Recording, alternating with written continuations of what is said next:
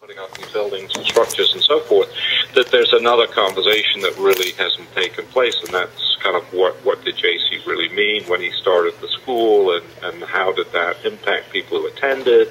And so Steve and I felt that there was an opportunity to create a forum site, and hopefully there'll be other alumni that maybe are not so interested in the strictly bricks and mortar part of what Eglon's doing, but more interested in the kind of the founder's philosophy and so forth.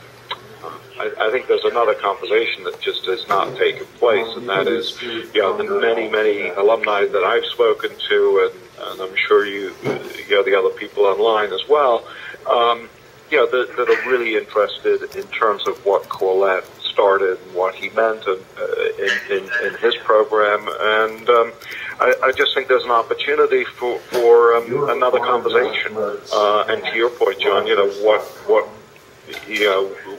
what kind of got off the track maybe in the 80s. I think there were some economic pressures and some people who said, let's update the vision, that kind of approach, which as we all know, Corlette's vision was not like, it's hot and it's in and it's trendy. It was more kind of,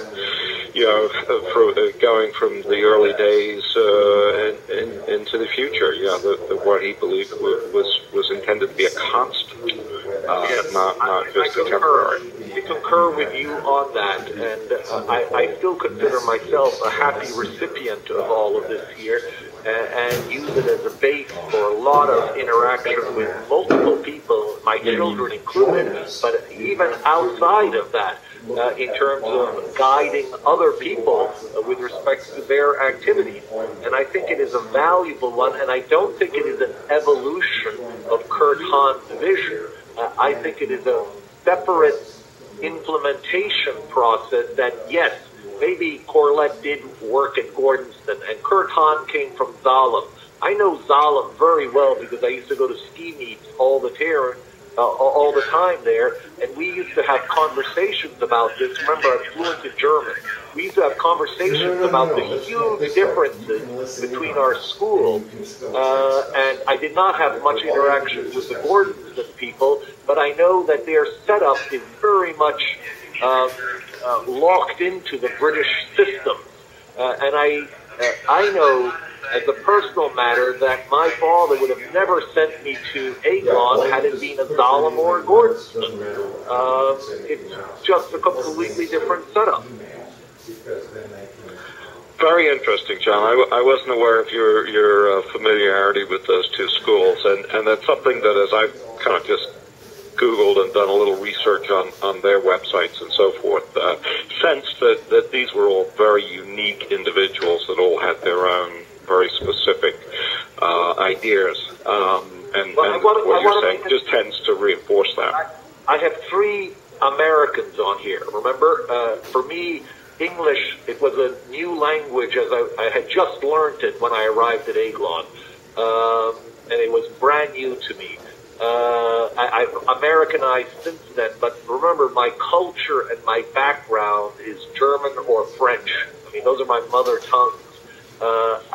As a continental European, it was impossible to send me to England, which had its own activities then, and Germany was still suffering under the post-war syndromes. In terms of how it was allowed to think, even. That is why I ended up in Eglon, where JC, right from the beginning, he was inclusive of everybody and wasn't damning to everybody. Now, it's true. I always remember his remark, how he said that Eglon was a Christian school that also accepted Catholics and Jews. I always found that very odd. In his presentation, because I never felt that a Catholic was not a Christian, and I'm the only Catholic, I think, amongst the three of you. But it's these are the realities that we were dealing with, but it was fun. It was still inclusive, and that is not what I feel in terms of what was happening at Zalem and Gordonston. what do you see the societies as I mean, it's good to talk about these things, but I mean, how do you see the society manifesting whatever? I mean, the JT vision, if you will. Do you just put out documents? Do you see, I don't know, affecting egg law policy, or do you see the policies being put forth someplace else? I mean, where is this going? I'd like to. Can I try and answer on that? Yeah, I have my own thoughts, but I'm keeping my mouth shut because I think it's important for a lot of different voices to speak out on this. Okay, I've not had a single discussion on this here, but the way, and I'm just sort of stepping in on the sideline, listening to what Steve was trying to start off in terms of comments, and I did see myself highlighting certain characteristics of what I remembered in terms of the Corlette experience. I think the JC, or the John Corlette Society, has to remain, at the end of the day, independent and above whatever it is that Eglon is. It is the reason is you have to role that calibrate the JC speakers. had envisioned in terms of the implementation role for the not-for-profit foundation. But since the not-for-profit foundation was never funded with the assets of the school as it was meant to be funded, it now means that that role of implementation and continuation of that vision has to remove itself from outside of the influence of Eglon if it is going to continue to remain true to its spirit.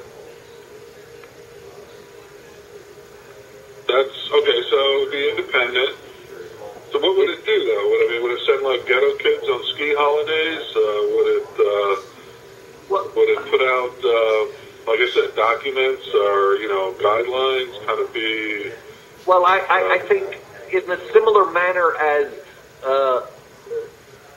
Zalem, created its rules, we have the advantage of looking backwards and thinking back on our experience.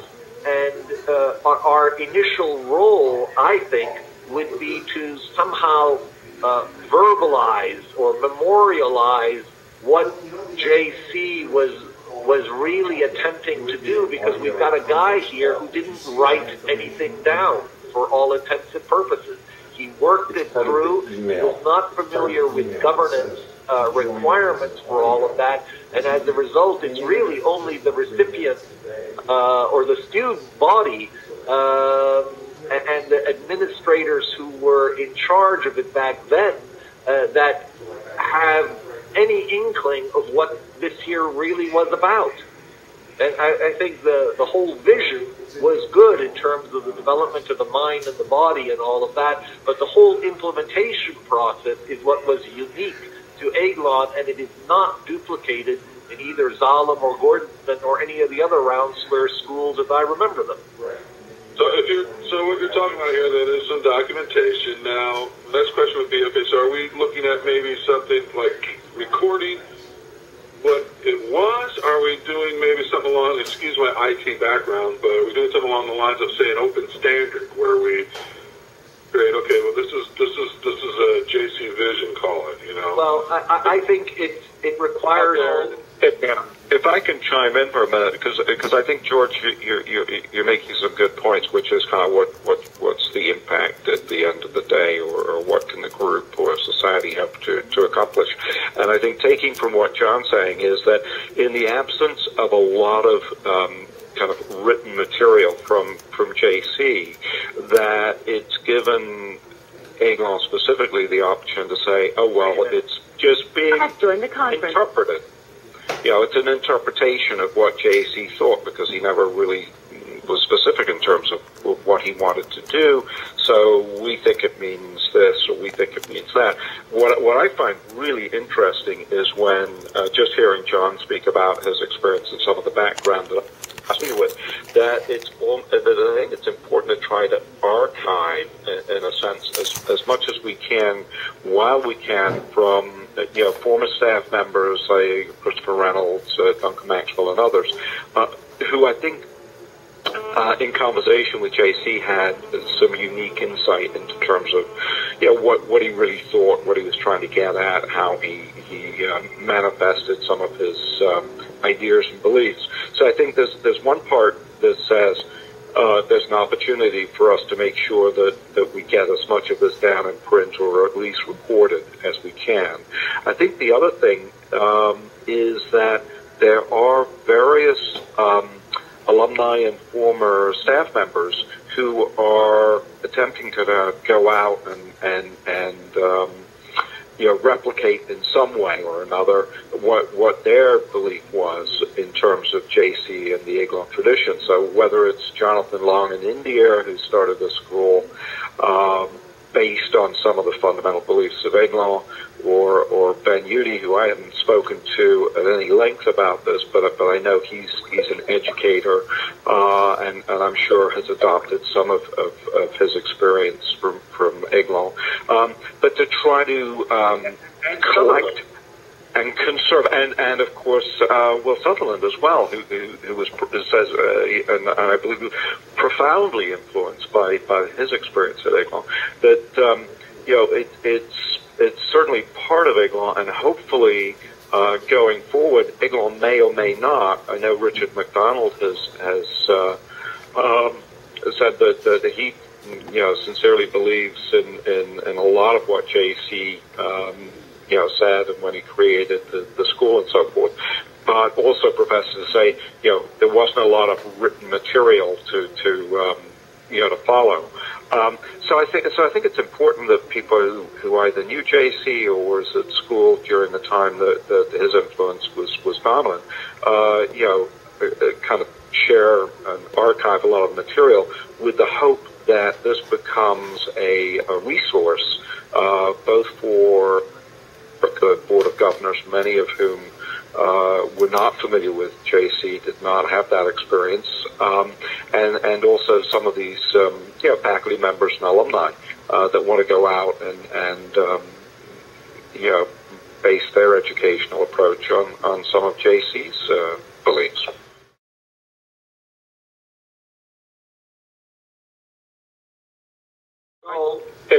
If I can chime in for a minute, because I think, George, you're making some good points, which is kind of what's the impact at the end of the day, or what can the group or society hope to accomplish.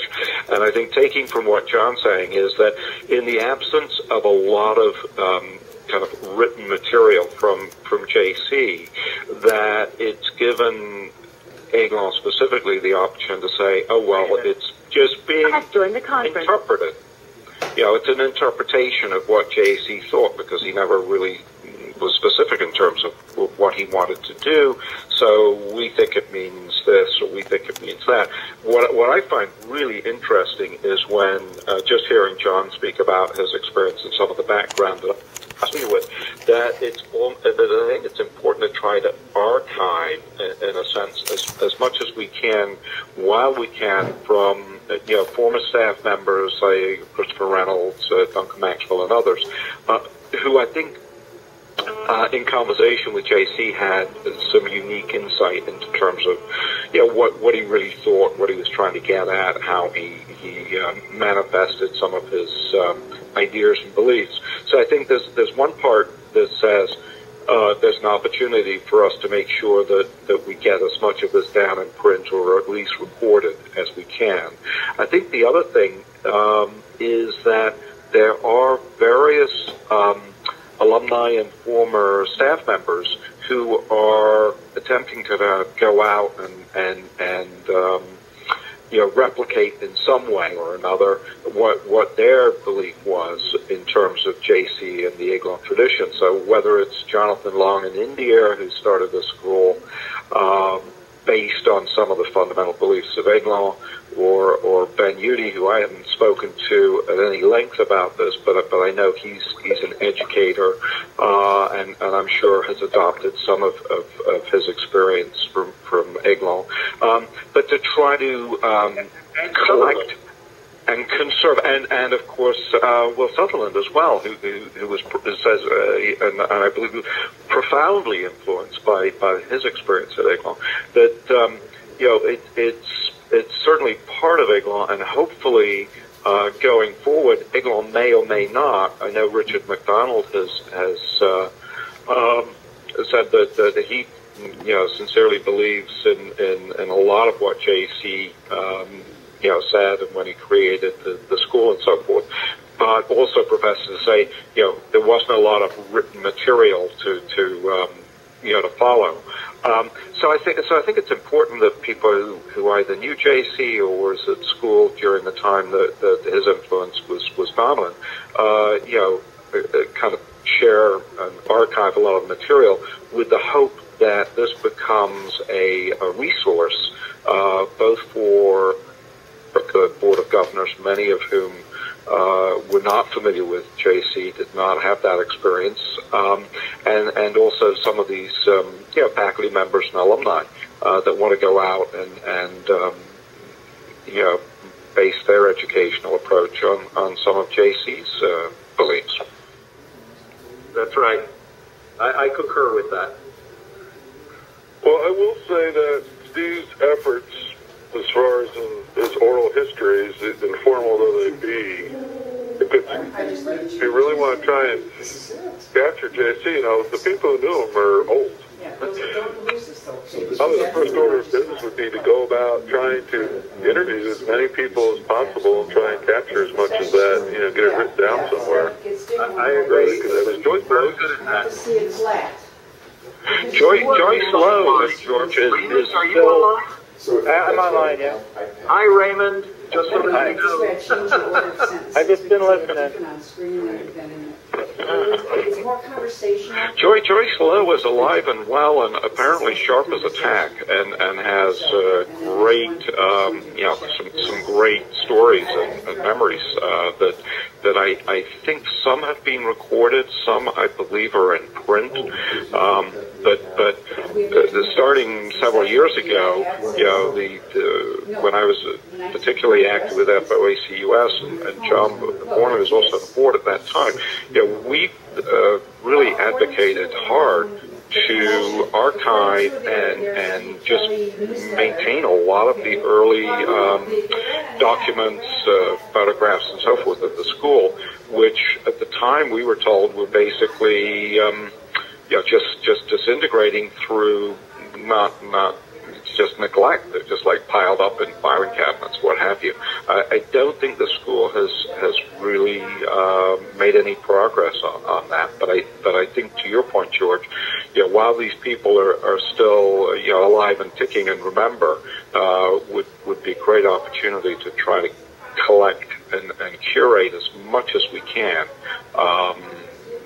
because that's going to be an important kind of piece of history going forward. I mean, Steve's been doing that informally, but, maybe, I don't know if it's still a formal effort or if there's money for this, but to interview people, Well, I think more importantly, and I just, after not seeing her for 36 years, I just ran into Connie Curran. She is a curator at the Metropolitan Museum at this stage.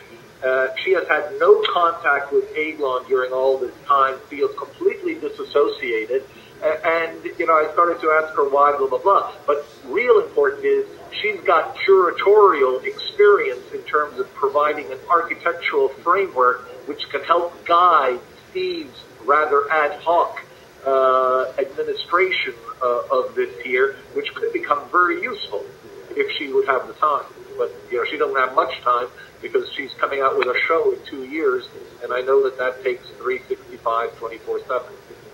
Well, Steve's doesn't seem to be here right now, so let's give him a whole bunch of deliverables.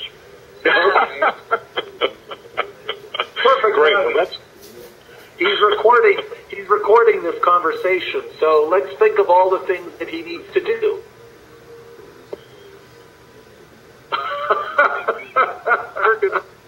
Oral history effort. I mean, I know he's thrown stuff up on a webpage, but, Oh, this is totally for our own use. I'm not going to put any of this on the webpage. No, but the lines in terms of what tasks need to be done, I think it is a question of interviewing and recording, and then transcribing a lot of this material that you, Steve, could pick up from Joyce Lowe, Mrs. Hopkins, even Sutherland and Ben Udy and all these people. I think you gotta first take the raw material, but really you gotta talk to somebody who knows what the hell they're doing here, and that's not me. But I think it's raw material, and then from that you start transcribing it to pull out the essence. Conceptions are, and the whole purpose is just to capture what people thought, and there will be different views of what the legacy is. And then well, here's an idea. We are not connected. Okay, go ahead, George. This is just off the top of my head brainstorming kind of idea. But Steve, why not put together 10 principles? And I just choose the number 10. Okay. Just arbitrarily say, okay, you know, you can go for your... Make it 7. Make it 7. Start there. 7. I'd say 7 principles from the existing material you had. Maybe go out and talk to some more people of what you think are the essential principles of the Corlettian way, or whatever you want to call it, you know. And then let's put them out there to, you know, to the people who knew them or who are interested in this sort of thing to ratify and see if we've captured it or not.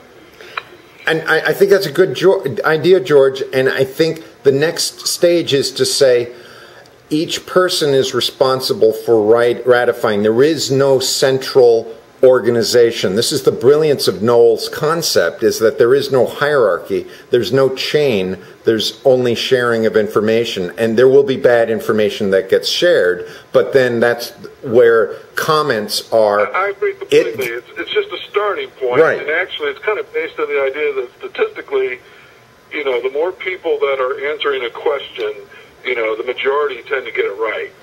Yeah, the Wikipedia model. I don't buy into that, but I specifically threw in with 7 principles because there are many. I work very hard on getting concepts captured in 7 principles, nothing that are here. And I can tell you that in a very simple business transaction, that can take weeks and months of work.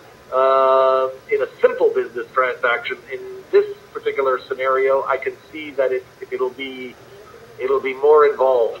Sure. And you're a Covey fan, but you know, that's fine. I just, like I said, I was just throwing it out there as maybe just a starting point, something that'll, because we're talking vagaries, so at least that would give us something solid that, okay, this is what we're talking about here. George, you're thinking right on, because David Rhodes mentioned the same thing and came up with an exercise. Can I send you a copy of that exercise? Sure. Because essentially what he asks is, look at the JC speech and identify 1 or 2 paragraphs that are essential, and then write why it's essential, perhaps change the language to make it modern, and then that will be shared. Noel has gone through this, and so has John Vornle. Both have some homework, Steve. Oh, it's homework. That's right. Yeah, it's a very interesting exercise. I think what's really interesting when you read this 1973 address to graduates, it's as close as I've ever seen to a document that kind of encapsulates what JC was thinking and trying to convey.